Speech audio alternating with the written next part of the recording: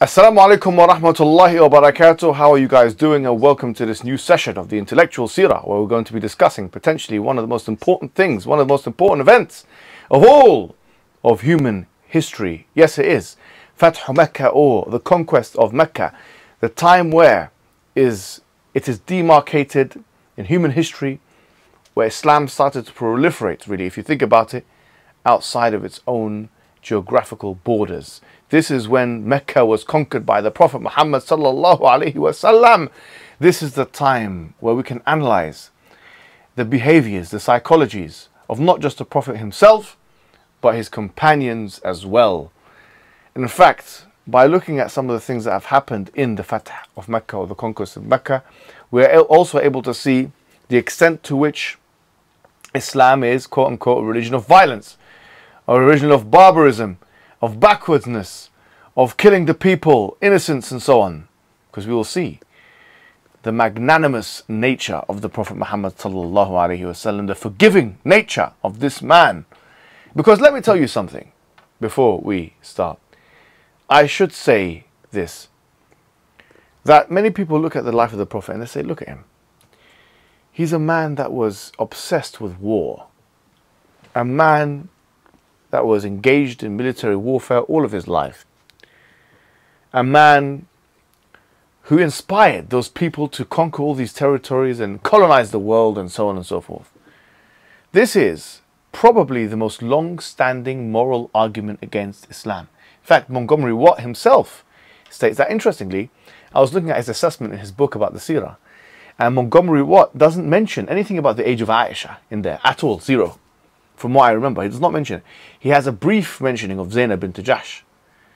But he supposes that really, he's saying this himself in the 1900s, before the New Age, before whatever happened, that the greatest moral argument against Islam is an argument from violence.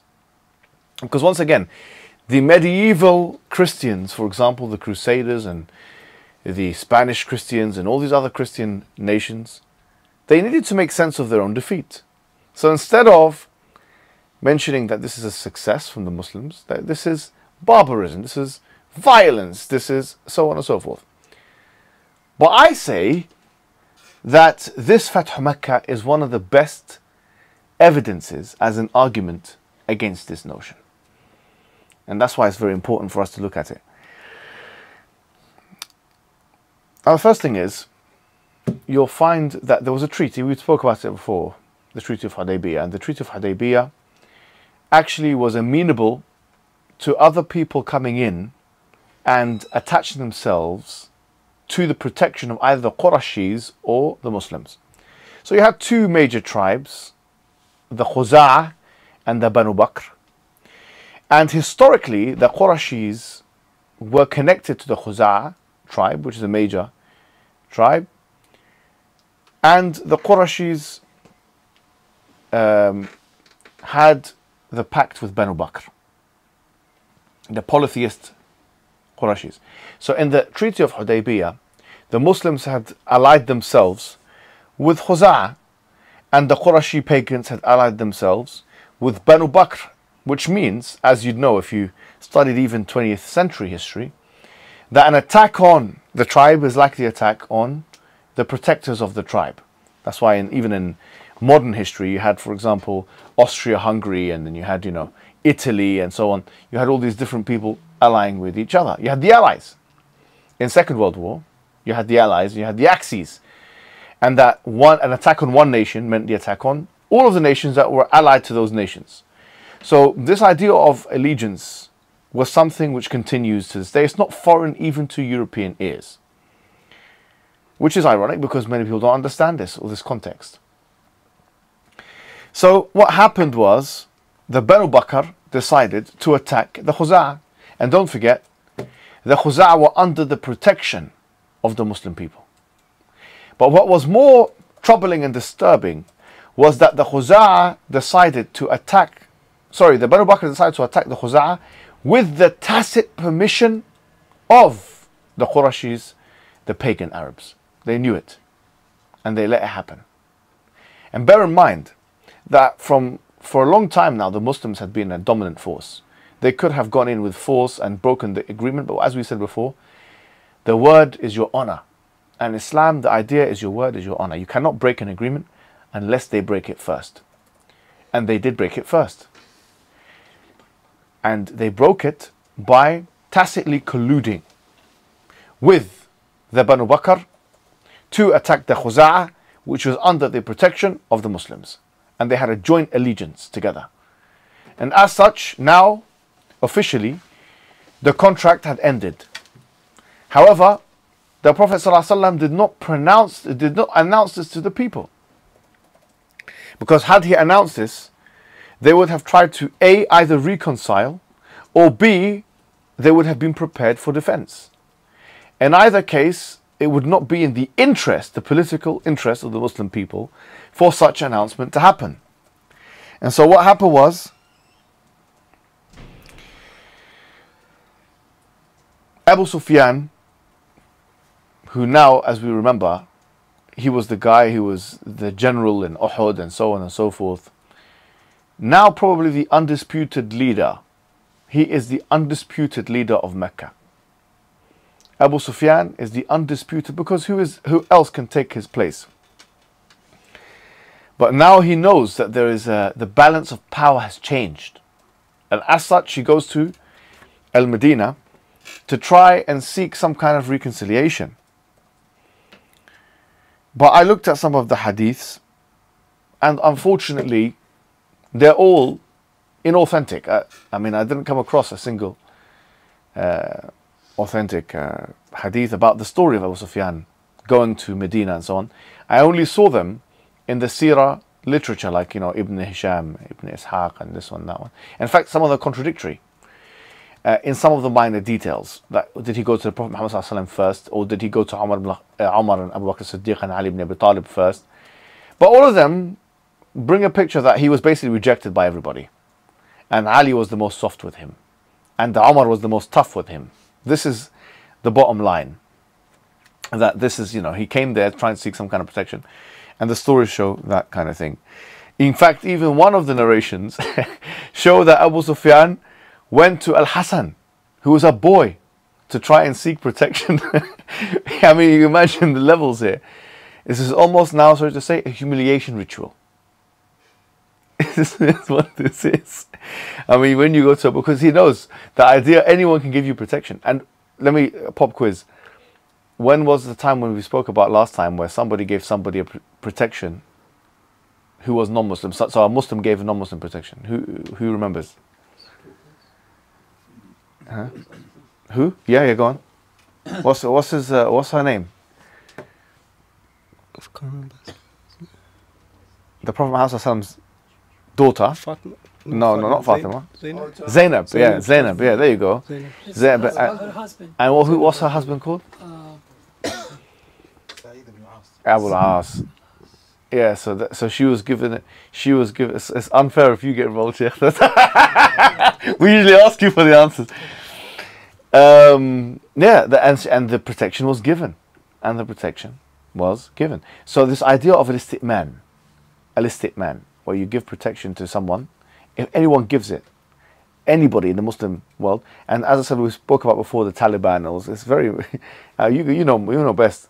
So tell me more about the Taliban. Actually, you guys should tell me from Afghanistan, because the idea of istitman still applies, doesn't it, in Afghanistan? Yeah, still. So we have a tribe in Afghanistan. So they are called Khogyani. Khog mean in Pashto pig. Wow. So it says that once a pig seek refuge in a house of somebody over there, and other people were after it, chasing it to kill it. So the people take a refuge and then fight. Become a fight between people. Really? Why you give protection to this animal if they hate it, and they say no, this is a refuge that it takes. So it's called Khogyani nowadays. The name of that tribe. Say that again? Yeah, Khogyani. Khogyani. So some people say it. So the idea of so some people in our country, they still think, and this is a reality, that for one Arab we destroyed the whole country.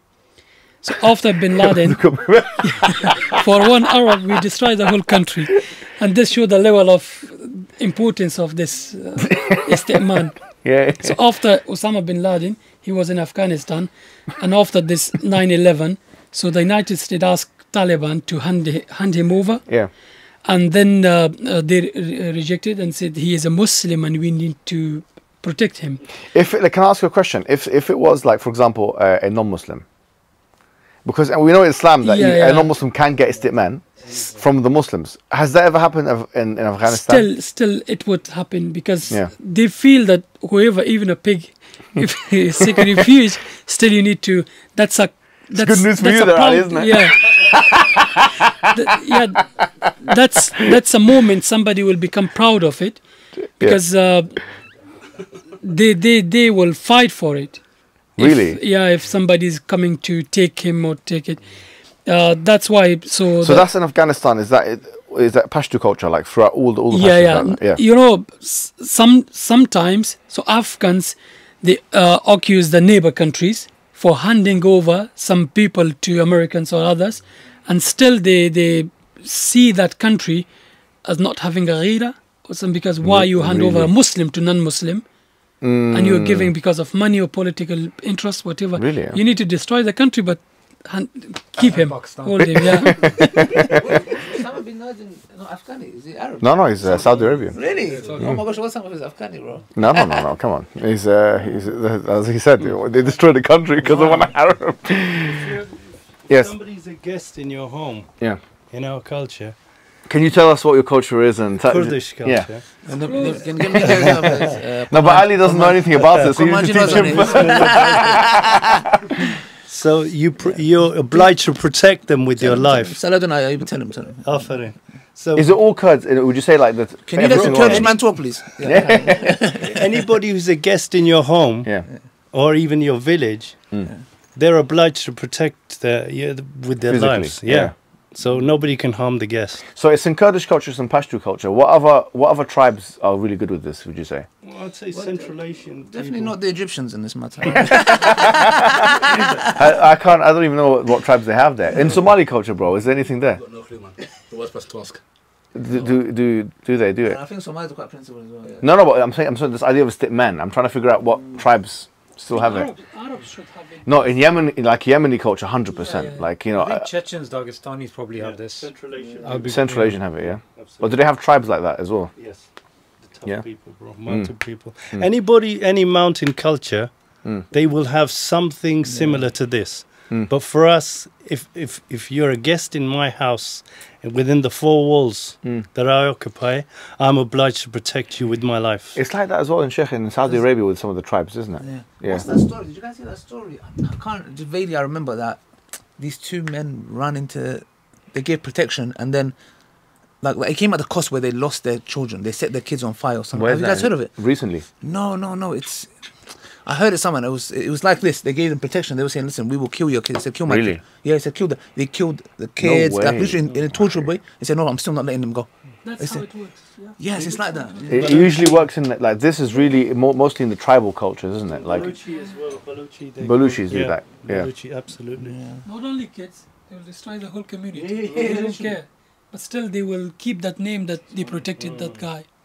And remember, these stories go back 500 years. Yeah. You know, you'll remember something. Oh, remember when such and such protected my family.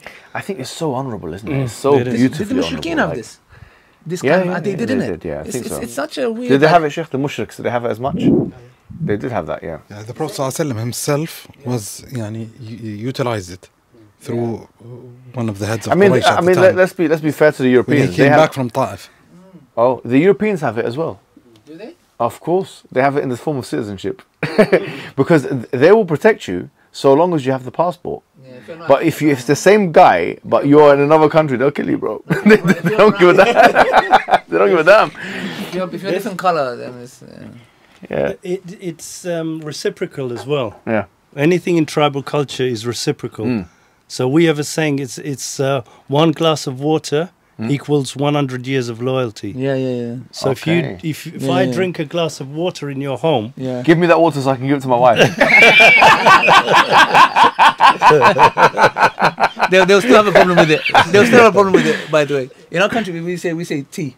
Tea has if you have to share like a tea or something. Absolutely. Really, yeah. That's really profound. Nowadays, Europeans, they send him to Rwanda.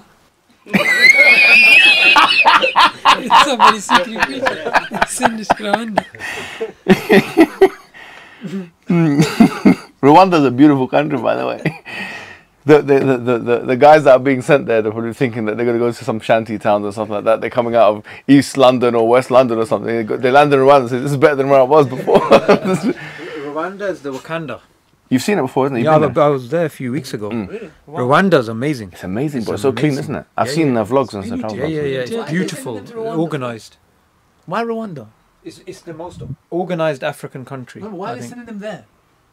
There's a deal. They get pay something. for it. Yeah. I don't understand why they are to all countries, bro. Rwanda is a very organized and very money motivated country if the price is right. Okay, so that was the humiliation ritual that he had to go through. So what's really interesting is that the Seerah writers say that the Prophet ﷺ didn't tell anybody about what he was going to do. He didn't even tell his wife. He didn't, Aisha, and he didn't even tell Abu Bakr Siddiq, his closest friend. He didn't tell anybody about anything. And 10,000 fighters gathered. And there's a famous story. I'm not going to go into too much detail about this, but there's a famous story of Hatib ibn Abi Balta'a. Now, this guy called Hatib ibn Abi Balta'a, basically he sent a letter to his family in Mecca, warning them that the Prophet ﷺ was going to come and that the Muslims are coming. And when the Muslims found out about that, Umar wanted to kill him. He said, let me kill this munafiq, let me kill this guy, this kafir. He made takfir of him, which is very interesting and important actually, because the Prophet ﷺ corrected this notion. He said he wasn't a kafir, he wasn't a disbeliever, and that in fact, because he was a person of Badr. Now there's so many discussions about this in Aqidah. They say, well, the reason why the Prophet ﷺ gave him concession was because he was a Badri, was because he went to Badr. Others say, no, it wasn't, it couldn't be, because how could it be that Badr makes you into, it gives you Aqidah immunity, for example. Like, in the Quran it says, وَلَئِنْ أَشْرَكْتَ لَيَحْبَطَنَّ عَمَلُكَ وَلَا تَكُونَنَّ مِنَ الْخَاسِرِينَ. For example, Allah says to the Prophet Muhammad himself, وَلَئِنْ أَشْرَكْتَ لَيَحْبَطَنَّ عَمَلُكَ وَلَا تَكُونَنَّ مِنَ الْخَاسِرِينَ. That I will destroy your deeds and you will be of the losers. Allah saying that to the Prophet Muhammad. He's saying, if you do shirk, I'll destroy you. Which means that when it comes to Aqidah issues or issues to do with theology, no one has an exception card. You can't say, oh, because I went to Badr, or I went there, therefore I can do shirk and I'm kufr. What was that shirk? No, that's what I'm saying. So the idea is that you have a group of people out there that say that if you ally with the disbelievers in any wajh min al-awjuh, any way, shape or form, if you ally with the disbelievers, you're a disbeliever. And that is usually the view of the takfirists. People like ISIS, people like Al-Qaeda. This is their argument, by the way. Al-Qaeda make this argument. They make the argument that, you're a disbeliever because you're allying yourself with a disbelieving nation who believe in kufr and shirk. Because you're allying yourself with them, therefore, you're a disbeliever like them. But the story of Hatib ibn Abi Balta'a, because the reason why he done this, he sent a letter. He was asked, why did you do this? He said, the reason why I did it is because everyone else has a connection with Mecca. Everyone else has people to protect them there. I don't have anyone there. So I wanted to tell because I got my mum is there, my sisters are there. I wanted to tell them, just in case, if anything happened, I could say, well, I warned you before. I could get some favor from them, yeah, so they don't kill me. So basically it was dunyawi maslaha. It was to do with the dunya. Okay, now it was clearly wrong. It was haram. You could even see it was kabira min al-kaba'ir. It was very bad deed, very bad sin, very bad whatever. But the fact that the Prophet Muhammad ﷺ did not call it shirk or kufr is evidence that it was not shirk or kufr. Which is also evidence that allying yourself with disbelievers, even if it may look like it's against the believers, is not always an evidence that that person has committed kufr and shirk. Even though Umar ibn Khattab came to that conclusion in the first place, he was corrected by Muhammad sallallahu alaihi wasallam. The issue of Hatib ibn Balta'a actually is one of the worst thorns in the side of the takfirist movements. Like when I have a discussion with them, and they say, well, this and that. If you bring the case of Hatib ibn Abi Balta'a and ask them to explain it on their worldview, because they think that if you connect yourself with the disbelievers in any way, shape or form, that you become like them. They all say, usually the defense is, he was Badri. The reason why the Prophet ﷺ gave him concession is because he hadara Badra. Yeah, he went to Badr. But then the question would be, how could going to Badr, which is how could that give you concession to do whatever you want? You know the hadith, it says that those who go into Badr, is as if Allah said, do whatever you want. Yeah. It's as if they've taken that literally. Yeah. Yeah. So what is say, Islam has become like a Christianity. You believe in one thing, is die for the sins, finished. You can commit shirk even. What is this? What are you saying? So what I'm saying is that is the view of takfir of people like Al-Qaeda and ISIS and other groups is readily defeated or repudiated or refuted by the case study of Hatim ibn Abi Balta'a. Oh, sorry, Hatib ibn Abi Balta'a, not Hatim. His name is Hatib. Because he's done something. Like, for example, let me give you a practical example. If someone today, okay, he, for example, connected themselves to the United States of America in a way to get some money, yeah, he started doing certain things, and maybe he did it, even if Jesus, sorry to say, yeah, I'm going to go far on this, he was a bit of a spy for the MI5. Can we make takfir just on that? No. They would say maybe, yes, you should kill him because he's a kafir. But I'm saying really this case study, you would have to now take precaution before making takfir on this issue. Do you see what I mean? Because of the case of Hatib now, we have to now, this case has made takfir more difficult on the basis of allying yourself with a people who are disbelieving people for a dunyawi purpose. And this is connected to this idea of al-hukm bighayr ma anzal Allah, or ruling with what other than what Allah has revealed. Is tawalli, the idea of connection. There's so many things here which we don't have the scope to talk about, but it's important for you to know that this is a important and vibrant discussion. The miraculous aspect of the story is that the Prophet ﷺ already knew about this. Yeah. And remember, wallahi, this is such a powerful angle in terms of arguing for the case of Islam. He not only knew, because what Hatib did was he got this letter and he sent it with this woman who was like inconspicuous woman. And she put it between her braids or in her hair or something like that, and she went away and she's going to give it to the people of Mecca. The Prophet ﷺ told Ali ibn Abi Talib and another Sahabi, which I forget who it is now, Zubair ibn Awam, he told them both to go and get the letter. He said, listen to this, the Prophet ﷺ said, it's going to be with this woman in this place at this time. And it's not going to be there. Look at what happened. Imagine this, yeah? Ali ibn Abi Talib approached the woman and Zubair ibn Awam, yeah? They approached her and said, give me the letter. She goes, what are you talking about? I don't have any letter. He goes, Ali said, we have not been lied to. The Prophet ﷺ has not been lied to, and we have not been lied to. Give me the letter. Now, this, by the way, is on the same level of in qalaha faqad sadaq. You know, when Abu Bakr as-Siddiq, when the Isra al-Mi'raj happened, and they were saying, your friend is saying such and such and such. He said, if he said it, it's telling the truth. Ali, now you've got a woman here, it's not visible that she has any letters with her, but Ali is saying, if the Prophet told us, there's no doubt you have the letter. He's not saying maybe we got it wrong, maybe it's the wrong woman. Like, do you know what I mean? You see the confidence. No, you got the letter. You got the letter. Give me the letter. Give me the letter. No. Give me the letter, otherwise we're going to strip you now, sorry to say. Which shows you that it's okay to strip. No, I'm joking. I'm only kidding. But no, you're not kidding. No, but it shows you that there are certain situations, the dire situations. Now I was going to say something completely different. Yeah. But the idea is that she said, turn around. She also had this kind of idea of haya, and she took the letter from her hair or wherever she had it, and she gave it to them. The letter was there. And it said what we said that it said. That Hatib said such and such to her family members. But the point is that this is a miraculous aspect, the fact that he was able to spot that.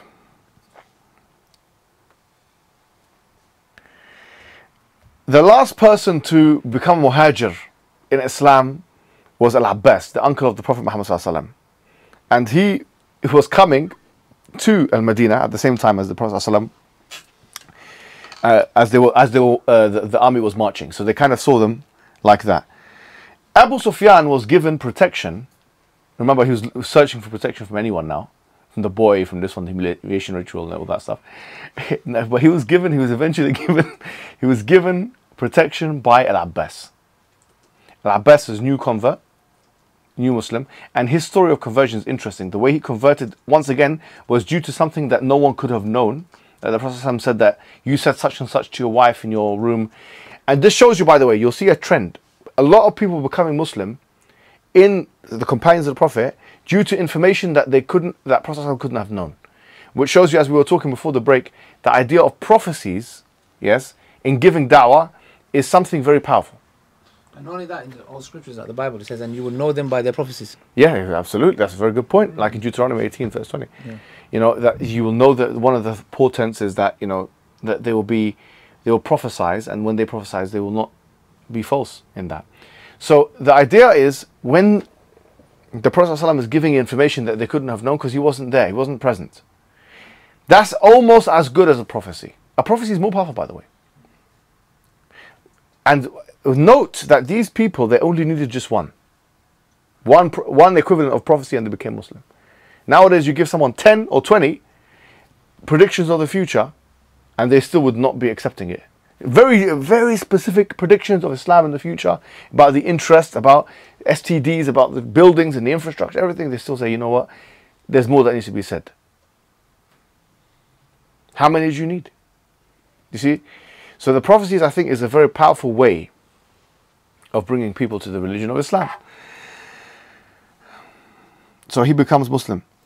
And what's really interesting and what's very powerful, and I'll tell you why this is interesting and important, in fact, as well, is that the Prophet ﷺ, he said that whoever enters the man dakhala baytahu kana aminan, or kama qala sallallahu, whoever goes into the house of Abu Sufyan is going to be safe. There were sanctuaries, public sanctuaries, that the Prophet ﷺ designated that if you go into those public sanctuaries, that you'll be safe. And one of those places was the Haram, al-Makki, and the other one was the house of Abu Sufyan, just to maybe help him regain his prestige after such humiliation. That he can now still grant, in a kind of indirect way, his people a kind of protection which is given to him by his seniors, in this case the Muslim people. But why this is an important hadith to memorize or to know is because one of the attacks of Islam, they say, you know, when the Prophet ﷺ came into Mecca, as we'll come in to see now, when he came into Mecca, is a very famous hadith that says, "Idhabu fa'antum at-tulaqa." Yeah, leave because now you are let go. Now the hadith mentions that everyone was there, and the Prophet ﷺ said that, you know, you're forgiven to the people. You're forgiven. He said, "Idhabu fa'antum at-tulaqa." Some scholars I've seen have made tahseen of that hadith. They said the hadith is hasan. It's also mentioned, "La tathriba alaykum al-yawm," the same thing that was mentioned by Yusuf alayhi salam, that there's no blame on you today. Yani, go because you are let go. Yani, you are the tulaqa. Some muhaddiths have said that this hadith is weak. Some muhaddiths have said the hadith of "idhabu fa'antum at-tulaqa" is a weak hadith, and as such they say there is no evidence. It's an interesting line of argumentation. They say there's no evidence that when the Prophet ﷺ came into Mecca, that he actually granted protection and safety and forgiveness to the people. That's what they say. Because they say, if you are relying on the hadith that says, "idhabu fa'antum tulaqa," go because you are, you know, you are let go and so on, you are forgiven, then that hadith is weak. That I'm giving you a higher level interrogation. So the response to that interrogation is to say, well, actually, we have this other hadith. Forget, if you don't like the hadith, find some scholars have made tahseen of that hadith. But there's another hadith which says that "Man dakhala bayta Abi Sufyan fahuwa amin." Whoever goes into the house of Abu Sufyan is amin, is protected. Whoever goes into the Kaaba is protected. Whoever goes to this other place is protected. So in other words, this other hadith, it substitutes the "idhabu fa'antum tulaqa" for those who say, well, there's no evidence that the Prophet ﷺ forgave the people when he went into Mecca. Because let me give you a situation. If someone came, Ali, and said to you in Speaker's Corner or somewhere else, I said, look, what's the evidence that someone, maybe I should have done this the other way around, right? Because now I'm giving you the answer. But let's just say, what's the evidence that when the Prophet ﷺ went into Mecca that he forgave the people? Yeah, you mentioned this. Yeah, so, but if you had mentioned Ithabu Fantum Zalqa, he could say, well, if he's high level, he say, look, you know, it's weak. So, but there's another hadith. You see what we're doing here? Yeah. We're covering all bases. So that's a very important hadith. You might think it's trivial, but it's important. So there's another narration that strengthens it. Which one? Oh, it's authentic. Similar, that's authentic. So this Yeah. Can I just add Yeah. a point to what you just said? So the Prophet ﷺ gave this mercy to his enemies, right? Now, if you look at warfare today and you look at the experts of warfare like Robert Greene, who's spoken at West Point, he's taken as the authority. Law 15 of the 48 laws of power is crush your enemies totally. But here the Prophet ﷺ is not following that law. So what we find is that even military strategists today haven't achieved the level at which the Prophet ﷺ was operating at. Because from the Allies' perspective, when they destroyed Dresden, when they did these things, there was no idea of mercy. But Islam actually has certain inbuilt mechanisms which the Western world doesn't have, which other military philosophers like Sun Tzu doesn't have. And what it goes to show is that you can't take the best tools in Western academia and try to measure the Prophet ﷺ. The Prophet ﷺ is the standard by which everything else is measured. And that's exactly what Montgomery Watt says. He says that we need to see about the Prophet ﷺ's character if there's something we can incorporate rather than the opposite way around. So which Muslim nation or armies has ever gone and massacred men, women and children? Like direct command? Where? Well, Muslim nations, you can make the argument of the Muwahhidun and stuff like that. No, where did they go and men, women, children? Okay, yeah, it can I don't be. know, but what I'm saying is that I would be careful not to make a historical case because you can always find some crazy guys, like ISIS, for example. Yeah. So instead of making a historical case, if you make a religious case, then what we're defending here is the Quran and the Sunnah, rather than the actions of the Muslims for 1,400 years. Because there's always going to be a group of Muslims that have done some horrible things. Do you know what I mean? Yeah. So, should we have a quick break and pray Maghrib? Let's have a break and pray Maghrib. We've done a lot of hard work, mashallah, today. 20 minutes after that was done. Okay, so what happened was, so they had this, the Prophet ﷺ assembled 10,000 people, and they were now marching towards Mecca.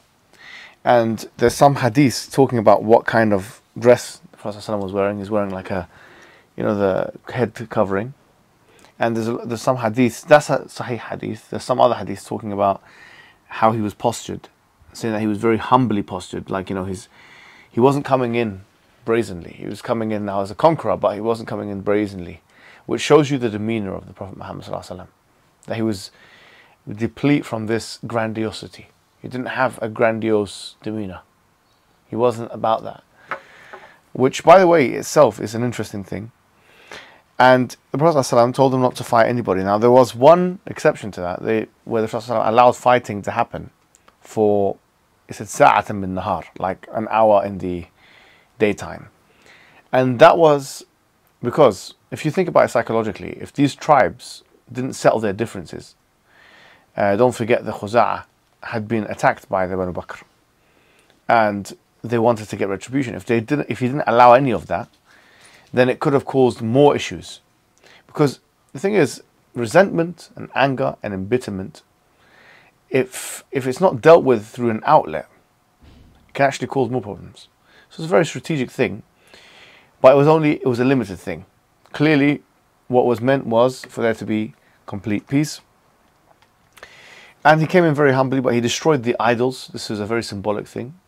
It was said that there was 360 idols around the Kaaba. You all know the story where he destroyed them with the stick. He pointed at them and then they fell on their faces and broke and so on. And there were some skirmishes that happened and took place. Now, in terms of our remit, people will come and say, well, you're saying that the Prophet ﷺ was very forgiving and that he forgave everybody and, he was very magnanimous, very forgiving. But we have hadiths, and I've seen this all plastered all over the anti-Islamic websites. And in fact, I've heard it in Speaker's Corner. And in fact, I've heard it from many different people that attack Islam.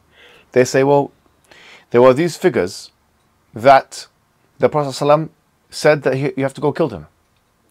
So it wasn't an all-out, mercy for everybody. You're saying that the Prophet is a mercy for mankind. But there are 9 people, if you add up all the people and all the hadiths and so on, it's about 9 people altogether, which the Prophet clearly didn't forgive. So we're going to deal with each of them, and I think you should be aware of this in terms of da'wah and handling objections when it comes to these figures, because each of them had a story. We'll start with, so you can see the list here of the people not spared in the conquest. Well, the first one is Ikrimah ibn Abi Jahl. In fact, he was spared. From what I read about him, he wasn't killed. The one who was killed was Abdullah ibn al-Akhtal. This individual who was a very malicious man, very malignant individual, and now humiliation style ran to the Kaaba and started to hold on to the curtains of the sitar, or what would you call it, the cloth of the Kaaba.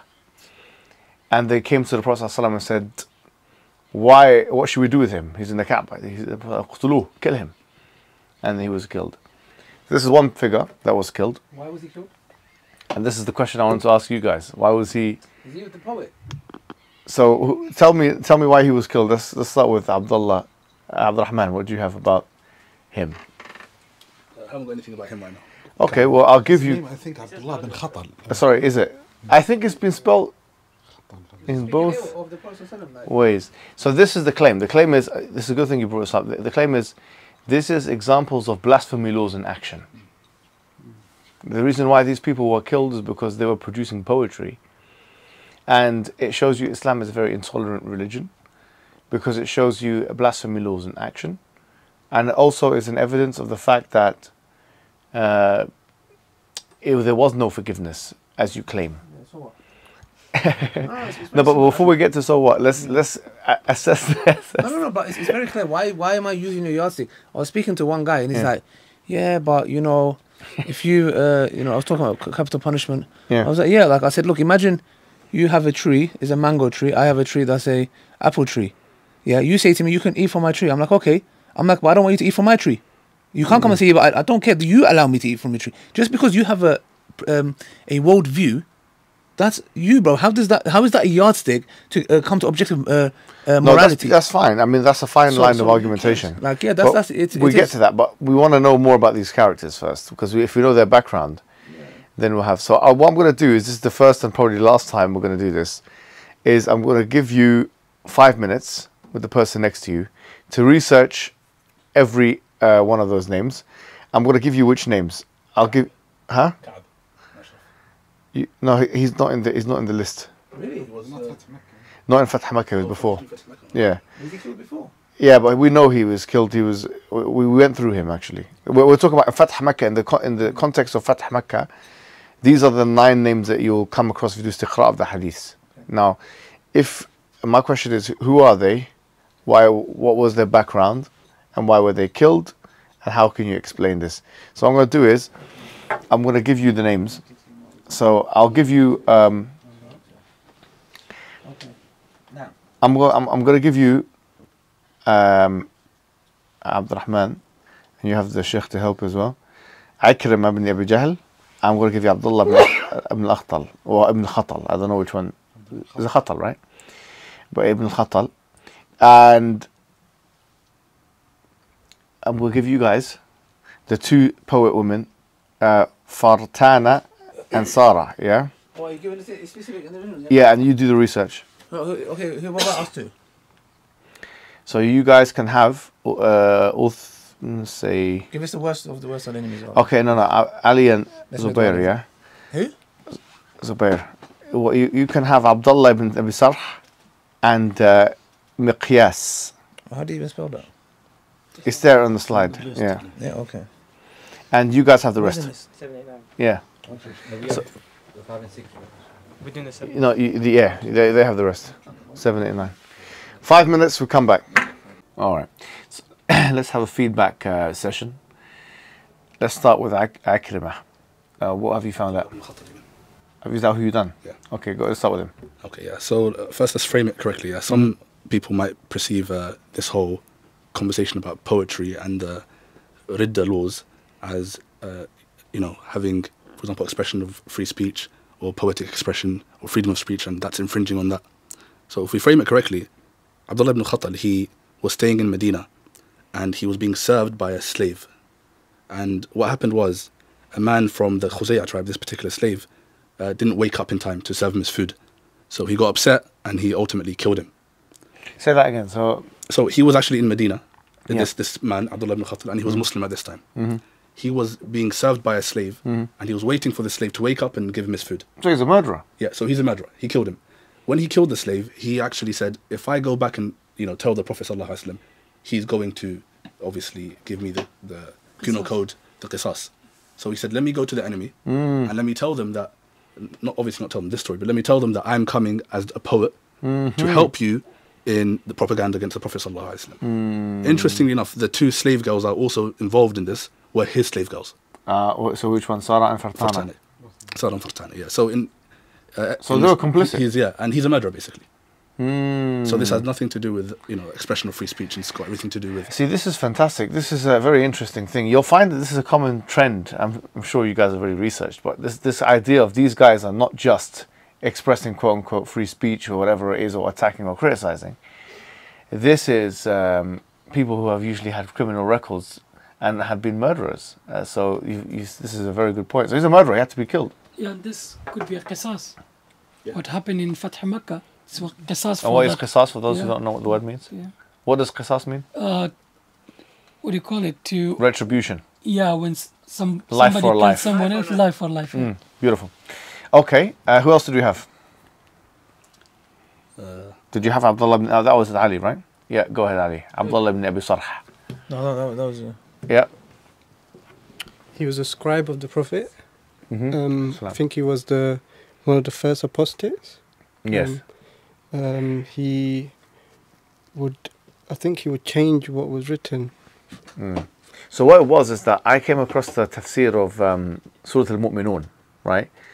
And there's a verse in there that says, فَتَبَارَكَ اللَّهُ أَحْسَنَ الْخَالِقِينَ. That, glory be to Allah, the Ahsan al-Khaliqeen, the best of creators. And what was proposed was that this guy, Abdullah ibn Abi Sarh, he would hear something from the Prophet, and he would say that, I used to make my own thing up and write it down. And as such, I didn't have trust anymore that this was a true prophet, because I was one of the scribes of the Prophet, yes, and I was writing it down. Now, first and foremost, I looked at some of the hadith relating to this, this exegesis, because this was found in like Tabari's tafsir and Ibn Kathir and so on. And I found that the hadith itself was weak. Like the hadith of this story, this whole story happening, is a questionable hadith. But let's say it's a true hadith. Let's play devil's advocate and say it's a true hadith, for the sake of argument.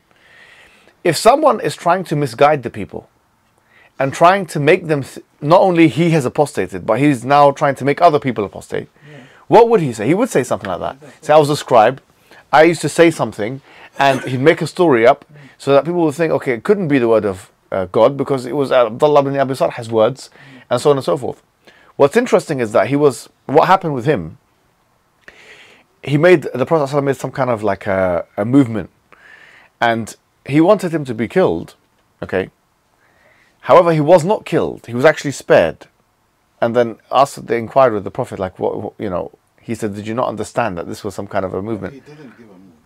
What happened, Uthman bin Affan was his brother, from breastfeeding. Yeah. So he went to the Prophet, he took Abdullah bin Sarh, essentially his brother, to the Prophet ﷺ for the Prophet ﷺ to forgive him.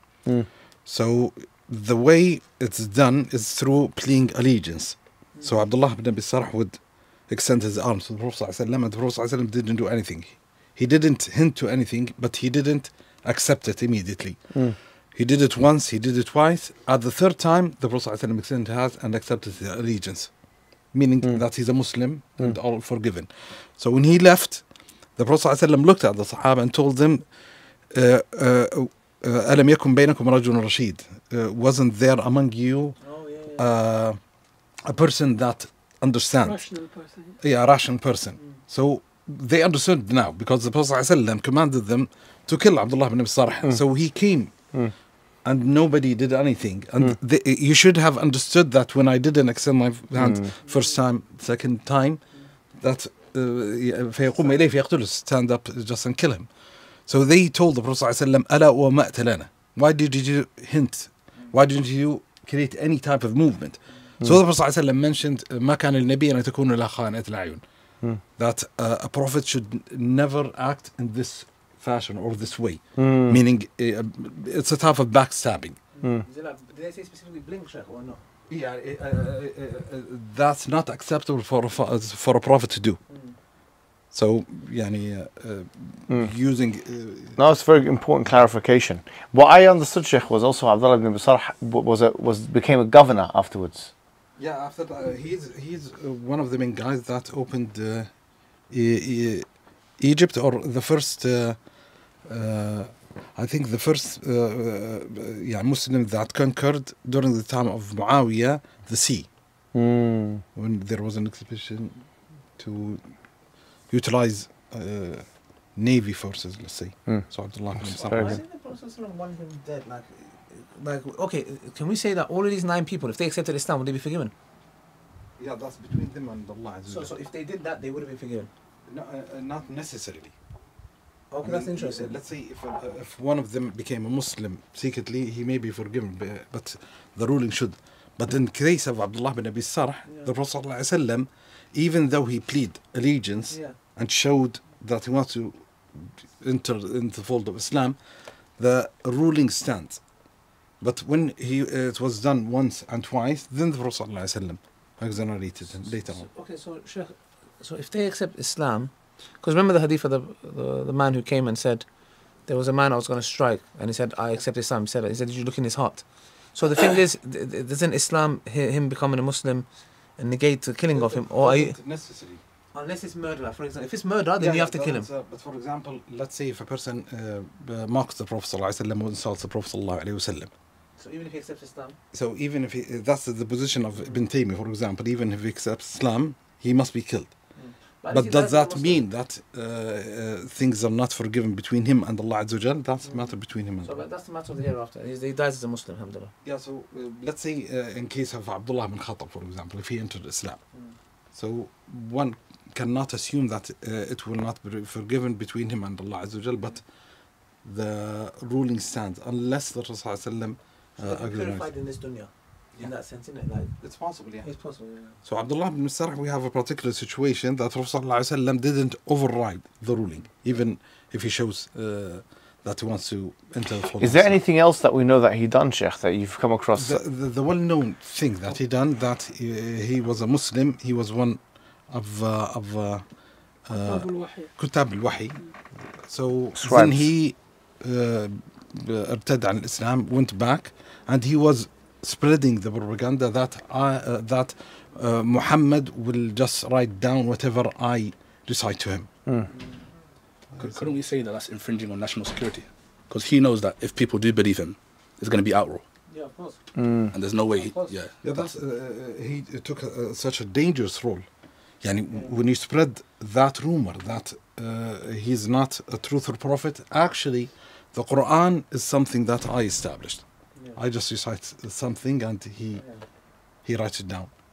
That's a problematic position. Absolutely. How would you respond to that, Sheikh? So let's say someone came to you and had that position. How would you respond? Like, you know, the Orientalists, they use this in their websites and stuff like that. This is say, look, this is an example of the manipulation of wahi, or manipulation of the Quran. What's the good response that you've come across for this? There are a couple of things that one can respond. For example, nobody essentially believed him. Yeah. Because they knew, the Arab at the time, that this is something that even the Prophet ﷺ himself cannot bring forth from himself. Nobody believed Abdullah bin Sarh that the linguistics within the Quran, the beauty of it, is something that Abdullah bin Sarh, nobody took him seriously. If that was the case, then And he wasn't the only scribe, was he? So it wasn't But he the would only. have read that Yeah. challenge. That Allah says in the Quran, then produce something like it. He would say, look, I'll produce it. Because remember, he would come and then why didn't he produce it? I think he was not claiming to create a Quran. He was changing the words. Whatever You he's see, doing, if the claim yeah. is that the Prophet Muhammad, peace be upon him, was getting it from him, then the challenge that says produce something like it is against him because it's written by him. Now he can't produce it. Do you get what I'm trying to say? He cannot produce the own challenge he's doing if the Quran is from him.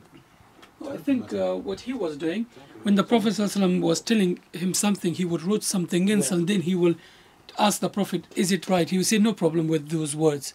That was his claim. Was it? Yeah. Because there are a couple of narrations. One of them, الأحرف السبع.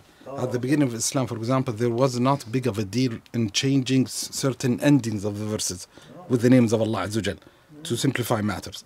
So the only condition at that time was don't end a verse of the Quran that is talking about torture with something that is talking about mercy, for example. Then everything was set firmly. So there's a certain narration that shows that at a certain time he was trying to test the Prophet, changing, and the Prophet ﷺ would accept it. So he created those assumptions, going beyond. Isn't the best response the fact that he himself said I was lying afterwards? yeah, not just that, but he became one of the propagators of Islam. And how can they use it against us if he's Yeah, like, yeah. that was- If he believes the Quran is not the word of, let's say, the word of him, according to his claim, then why later on he is a proper Muslim? Yeah, exactly that. But also, a lot of these hadiths, you'll be surprised, are weak. So that this is an important point. This one is weak, yeah? Which one? The one you mentioned was. The one about the one I said that was weak, which I Yeah. looked at, was the famous one they use, فَتَبَارَكَ اللَّهُ أَحْسَنُ الْخَالِقِينَ, in chapter 23 of the Quran, where it says that he said it himself. Because what it says in that hadith is that, oh, I said that myself, and then it was revealed. So that was weak. Is there anything Yeah. else that's weak? The claim that he used to. No, that's the main one they use, to be honest. Is that weak? That's the main. Yeah, I came across. I don't think the hadith is strong. Okay, so now Miqyas. Who done Miqyas? Yeah, he murdered an innocent man and he fled to Mecca. And what happened to him? That was it. I think he was killed. Okay, so can you see the theme of murder is coming back, isn't it?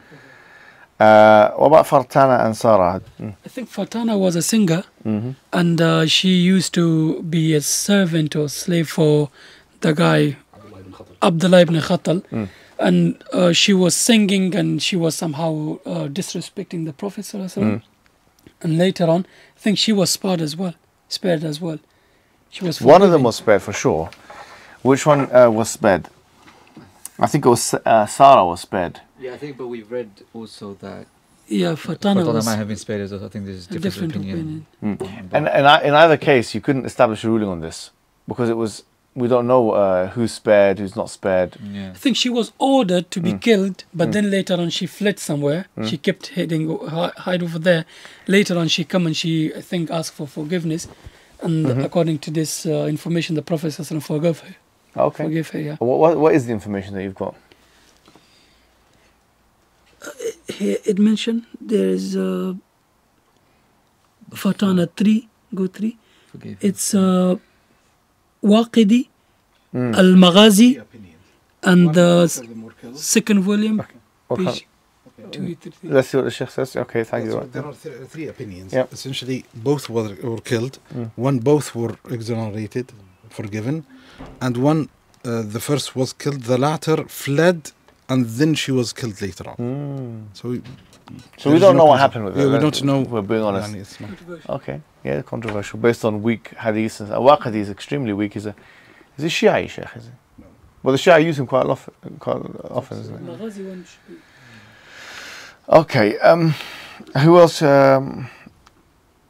had who? 7, 8, and 9. Who has 7, 8, and 9? You guys? I got Haybar ibn al-Aswad.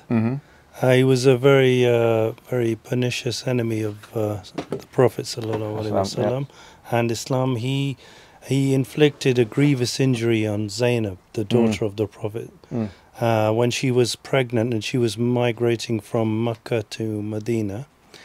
He pulled her off of a camel viciously to the ground, and she was badly hurt, and she had miscarriage as a result of that. But he committed many other crimes, and he wanted to basically run away to Farsa, Iran, basically he came to the Prophet Muhammad sallallahu alaihi wasallam, and he forgave him, and he was forgiven. So. Okay, and what about Harith ibn Nuqayth? He was the chief of the Khazraj tribe, and he was killed for treachery because him and some other tribes in Medina conspired to betray the Prophet sallallahu alaihi wasallam. Okay, so they wanted to kill. They wanted to get physical there. You can see this. All of these are examples of that. Wahshi, we know the story. Everyone here knows the story of Wahshi, or the man who killed Hamza and then was forgiven by the Prophet. And the Prophet ﷺ said, just because of the traumatic experience of it, he said, I don't want to, see you, effectively. But he was forgiven. Now, the controversy surrounding this is relating to freedom of speech as well. They say, look, well, they usually use this as an example, especially the two poets, girls. They say, look, Islam is a religion that is fundamentally against freedom of speech. Because as you can see, you had these two women who were, killed as a result of criticizing poetry against the Prophet Muhammad. So, Abdurrahman, how would you respond to that? Firstly, I would say that all of these poets were inciting violence against the Prophet sallallahu alaihi wasallam. And if you understand the environment at that time, there was Group A and Group B. They both wanted to kill each other, and there is no middle person who just wants to speak their mind. There's that, and then if that was truly true, then we would also say, why did the Prophet not take revenge on people that did not accept Islam or called him a false prophet, or the Quraysh that said, we don't accept you're a prophet? That's also freedom of speech. But what did we discover about the two girls anyway? They were forgiven. Yeah, or at least we could say it's not established that what? Yeah, that they were killed. Yeah, that's the minimum we can say. It's not actually even established that they were killed. And all the narrations that talk about these things are conflicting and inauthentic. So that's a secondary point. But let me push you a little bit on the point, because we had the conversation before the class about freedom of speech and stuff like that. Now freedom of speech has become, holy cow, really has become one of the gods of the West. Freedom of speech, especially now the right wing, we're seeing a lot of people speak about freedom of speech. How would you, Abdurrahman, if I were to say to you, listen, let's argue against freedom of speech as a concept. Let's pretend now I am, because I think we're being a little bit defensive here. I think Ali's already itching. He wants to say, so what? He wants to start smacking. He wants to punch somebody. He say, hey, blasphemy laws, I'll take it, Ibn Taymiyyah's opinion. Proud of it. And we're proud of it. I want to stone them and take the popcorn as well. Because he wants to say that. And certainly, there is an opinion in Islam which does talk about blasphemy laws. Obviously, Ibn Taymiyyah, the Sheikh has already mentioned, talks about that very clearly. He says that someone who mocks and blasphemes the Prophet, whether they're Muslim or not, should be killed. And that's the opinion. There is another opinion, of course, as well. Which is Pakistan as well.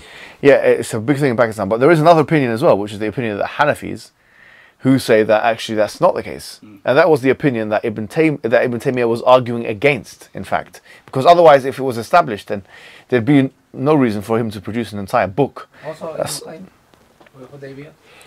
yeah. But what I'm saying is that there are two opinions. And both of them, so if it was fully established that the opinion of blasphemy is X, Y, and Z, then there wouldn't be two opinions on the matter. What's the opinion of the Hanafis? The opinion of the Hanafis is that if a Christian or a Jew is to mock the Prophet Muhammad or to mock Islam. Also, not apostasy. No, mockery. I'm talking about blasphemy laws. That they would not be killed. Okay. And they have some interesting, responses to that. Say, for example, someone came to the Prophet and said to him, "He's the mudhamman. He is the dispraiseworthy." He didn't. For example, they use this is a very famous thing that they use, where the Jews came to the Prophet and said, "Assalamu alaik," that death be upon you, which is considered to be mockery and an insult, to the point where Aisha attacked them very fiercely. But then the Prophet retorted. He said, "Ma kana ar-rifqu fi shay'in illa zana wa man nuzi'a ar-rifqu min shay'in illa shanahu." That that gentleness wasn't in something except that it made it more beautiful, and the removal of gentleness from something made it more ugly.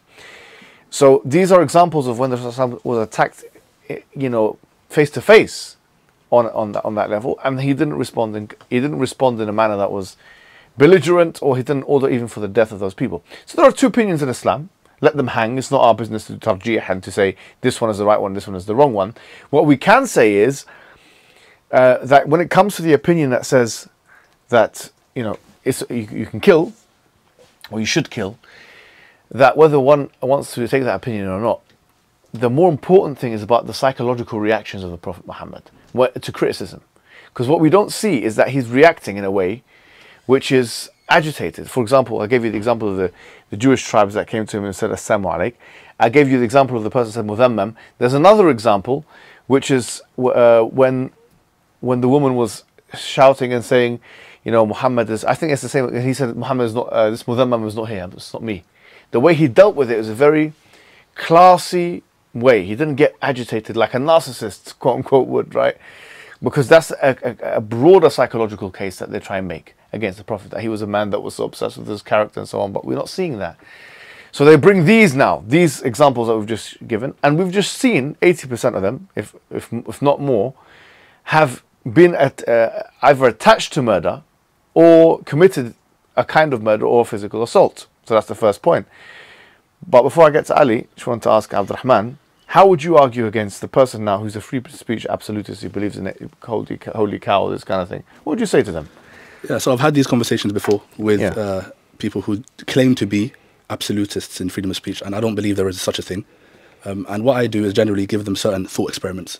So let's say, for example, you know, nowadays we're seeing in the right-wing space, we're seeing a lot of people, even quite frankly, we're seeing these new age red pill people. Right.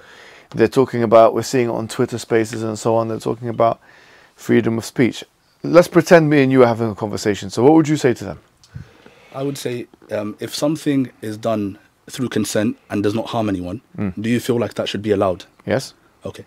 So if someone were to use, for example, Midjourney AI. And what is that? Tell us what that is. Midjourney is a thing where you put a prompt in and you can create any image you want. If someone were to create a prompt whereby they would be showing child pornography, but those children are not real children, they don't exist on this earth, but they look exactly like children, like your daughter, like my daughter, for example, would that be something that you would be fine with? Oh, so that's a fantastic one, isn't it? So it's a really good response, sir. Because it's not harming anyone. Oh, that's excellent. Because no one knows about it, and you don't need to do consent. So what's the conclusion of this excellent argument? The conclusion is that no one believes in absolute freedom of speech, or freedom of anything that doesn't include. And if they do believe it, then what will it cause? Absurdities like this. Not just, I wouldn't call it absurdities. It would cause what? Chaos. It would cause negative consequences. Yeah, it would, exactly. Not only that, that's a very good argument. Would you agree? Excellent argument. It goes against human psychology to expect that. To expect that you're going to say something and there's going to be no consequences. Like, is that, what's that movie when it goes to the black neighborhood? Oh, Die Hard. Yeah. With a Vengeance.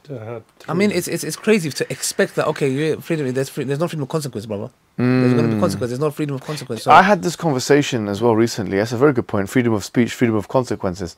That's excellent. I like that terminology as well, because I had a conversation with some of the guys, and I was saying to them, look, what is freedom of speech? It's, if you put it on the political spectrum, where does it land? It lands more left. If you think about it, it's closer to anarchy. Because what you're saying is effectively, let's get the government out of the censorship of our speech. That's what you're saying.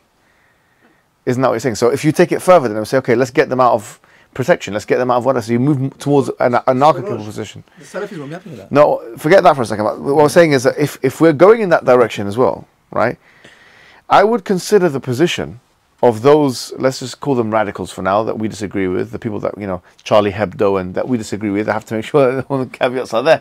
But it's more of an anarchical position. Think about it. Because what they're saying is this. You have freedom of speech. Yes? You have freedom of speech to say and mock whoever you like. But we also have freedom to go against the laws. And we don't care about the laws. We don't even believe in the social contract. So if you think about freedom of speech as going in a trajectory whereby it's basically saying we don't want the government to get involved in these things. So what the radical position is, let's say the terrorist position, the terrorist will say, well, I don't care if the government says it's illegal for me to kill a man, I'm going to do it anyway. So he's adopting a more freedom-centered approach. It's a more anarchical position. It's more radical than the free speech absolutist position. So if you push the envelope with the free speech absolute position, you become more like that anyway. So in that world, where you can say whatever you want because you don't want the government to get involved and censor what you're saying, then the respondent may say, well, I don't care. I don't want the government to get involved in the consequences I'm going to exact upon you if you try and hurt me with your words. which is I'm going to hurt you with my body, which is the terrorist position, for the sake of argument. So what I'm saying is the terrorist position, it's not out of touch with a free speech anarchical position. In fact, it's a radical anarchical position. The terrorist position is in line with far left. And that's why you'll find a lot of these groups, they act like that, like Antifa and stuff like that. They probably understand it like that. So, you know, who cares about the government, whatever. We'll do what we want anyway. What I'm saying is, the blasphemy law, those who are, you know, if they want to take the terrorist position on the matter, in the Western context, then they have an argument to make as well, if they wanted to, which is similar to the argument that you would initially make, which is let's get the government out of censoring our speech. They say, well, let's get the government out of censoring our actions. Which even if it does harm, because for me, I don't care about harming or not harming, the terrorists would say. Do you want to add something? Yeah. Sheikh, when did Wahshi accept Islam? Wahshi? Yeah. I'm not sure exactly. Maybe Fatah Makkah, I'm not sure. Do you know if it was at the conquest of Mecca or before? Yeah, it was around this. After he killed Hamza radiallahu anhu, and he returned, he accepted Islam, I think. I mean, I don't know exactly what, I haven't come across exactly when he, I think it's around this time, to be honest. Yeah. Fatah Makkah? Was it? Because it's quite profound, because it's a good argument to make where if it was personal, if there was anyone that could have been on that list, would have been Wahshi. Beautiful. So, beautiful. And good if point. it was personal, he would have said Wahshi is the Why? one. Why? For those who don't know why. Because the thing is, it shows that it's not a matter of people violating his rights, rather Allah's rights. Because if it was Wahshi, we even know from narrations that he said, I don't. Can you imagine? He said, I don't want to see him. That's how much he was hurt. What happened to his uncle Hamza? He killed his uncle, didn't he? Exactly. So if he was alive at this time, this is profound, because it shows it was never personal in the sense that it was Allah's legislation that's been violated. Wahshi is always an excellent argument. Exactly, but we need to find out if he accepted Islam, because if he accepted Islam before, then it doesn't count, because how is he going to put him in the name when he's a Muslim? So it all determines when Wahshi accepted Islam. If we find that out, then it's a powerful argument to use against them.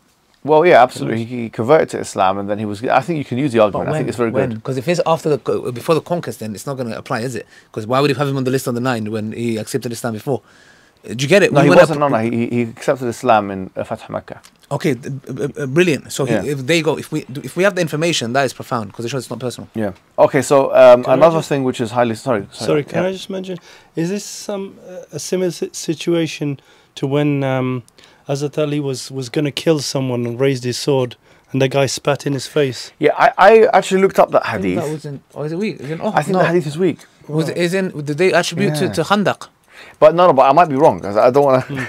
But I tried to find that hadith, but I couldn't. I could be wrong. But he didn't kill him because it would have been something personal for him. Yeah, I need to double check the authenticity of that hadith, because someone mentioned it to me before. I tried to look it up, but it would be the same thing. It would be the hadith is there, but I don't know if it's authentic or not. We've got a couple of slides, guys. Yeah. She converted to Islam after the Fatah Makkah. Yeah. After. Yeah. After, yeah. Yeah. Oh, there you go, bro. Knockout. Yeah, there you have it. So okay, here we go. Next one. There's this very interesting thing. First of all, Bilal, obviously, a black slave who was being tortured and stuff. Now he was symbolically given the right to go and give the adhan from the top of the Kaaba. Now that was such a powerful thing. I even came across some hadiths that said some of the Arabs were very upset that a black man was doing that. But this is one of the evidences that Islam is a religion that's colorblind. It's only the only ancient world religion which really doesn't care about where you're from, and that's why it's been so successful in terms of bringing people from all kinds of corners of the earth. So it's a very beautiful thing. Another thing before I end, you know this, I don't know if you come across this interaction with Hind.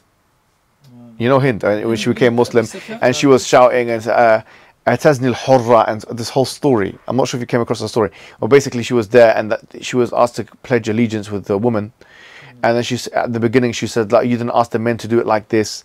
And she was shouting at the Prophet, and she was, all these kind of things. And she was saying, because in Surah Al-Mumtahana it says that part of the pledge of allegiance is that وَلَا يَسْرِقَنَا وَلَا يَزْنِينَ, that you're not meant to steal or you're not meant to do zina, وَلَا يَقْتُلْنَا أَوْلَادَهُنَّ, and that you don't kill your children, and so on and so forth.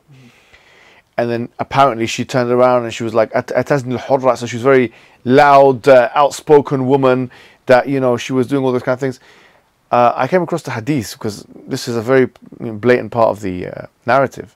And in fact, I've seen some feminists make a point out of this and say, well, this shows you women had the right and the Prophet didn't engage her and he let her speak and so on. And look, it shows you this and that. Actually, the hadiths are weak. No, the whole thing is weak. No, but it's important for me to, because someone will say, well, Seerah, brother. The whole thing, you're going to keep saying this is weak and that is weak. I'm saying, but nowadays people are using these aspects from the Seerah to justify feminism. So at that point, I'm going to say to you, sorry to say, this thing is weak. Just like we did in the last session, we were talking about Umar al-Khattab apparently being shouted at by his wife. And he was standing there and his wife was telling him this and that and whatever. And then the man left because he said, you got a bigger problem than I do. And we said that hadith was weak.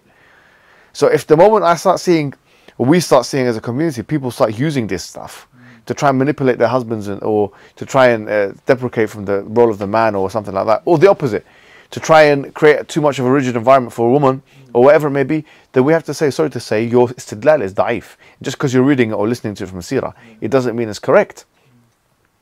So if the moment we start seeing people exploit the leniency that seerah writers have had with narrations because it's not meant to be highly authentic, then we should respond. And this is the last thing I'm going to end with, and very, very powerful. And it shows you, wallahi, the idea of, we've spoken about this in the last couple of sessions, the idea of loyalty in Islam. Because what happened was that when the Prophet ﷺ came back to Mecca, the Ansar started to see that his relationship with the people, he was very forgiving, and they felt something. They said, and they even started mentioning it. He said, like, you're being very nice with them, and clearly mercy or compassion has overtook you, because they felt, it's like you could say they felt jealousy. You could say they felt, because look at this, they loved the Prophet, and this is good evidence they loved the Prophet Muhammad sallallahu alaihi wasallam. So why are you like that with them? It's like, what about us? We were there in the beginning. So he came and he confronted them. He says, is it true that you guys are saying such and such to the Ansar? Remember, the Ansar are the ones who were with him with all the ghazawat and all the fighting and all the battle. Later on. This happened actually after Ta'if. Really? Because after Hunayn or Ta'if. Because this is mentioned in the same chapter here, Sheikh. I don't know. Strange, yeah. Because the Prophet ﷺ, when the bounty, he was given it, and then oh, really? They found an issue with that. I found this. I picked this up from the book of Ibrahim al-Ali. Yeah, usually it's not mentioned after Fatih Mecca. It's mentioned after Ghazwat Hunayn, really? The Battle of Hunayn and Ta'if. But I'll mention it anyway. I mean, he mentions it in his book in this chapter of Fatih Mecca. So that's the only reason. So basically, what happened was this: is that they came and so on, and they said, you're being very nice with them, and then there was a phrase that he mentioned, which is a very powerful phrase, and it shows you the importance of loyalty in Islam. He says, فَالْحَيَاةُ مَحْيَاكُمْ وَالْمَمَاتِ مَمَاتُكُمْ.